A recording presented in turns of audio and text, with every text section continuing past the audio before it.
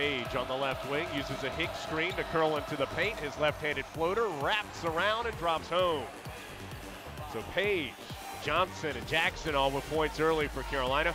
Justin Jackson, high post to Hicks. Pump fake on the jumper, drives in, draws contact, and finishes. 8-6, Carolina with the lead. Boo went for the little head fake as Barber's really good, but Carolina's not making it very difficult on him.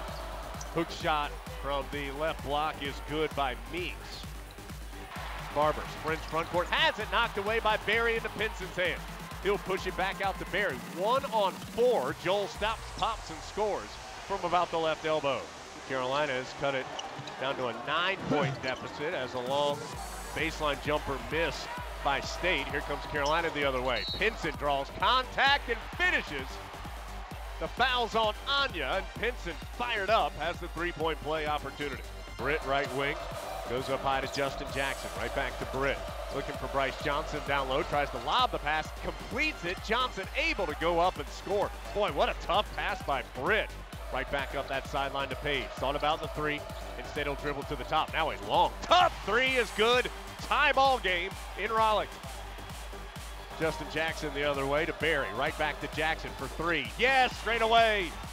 Oh, a confident shot. Looks really good come out of Justin Jackson's hand. And here comes Carolina in a three-point lead. Barry trailing Jackson. Thought about the long three. Pump fake, drives in, high off the window for two more. Oh, where has he been? But we found him. Right sideline. Down low to Brice Johnson. Couple steps outside the paint. Trying to body past Anya. Works around him and dunks it down. Anya had put so much pressure on Johnson, and Johnson fought him for a little while. 2:43 to go first half. Quick passing gets it in Jackson's hands. Hangs in the air. Got it and one. Well, he kept both hands on it long enough to absorb the contact. Carolina at 1 point in this half, down by 13. After that, Carolina outscored the Pack 28-10 to have a 5-point halftime advantage. Barber drives in the paint, blocked. Well, no, it wasn't. Brice Johnson thought Brice got a piece of it, but Barber actually flipped it up and in. Meanwhile, the other way, Barry lays it up and draws the foul.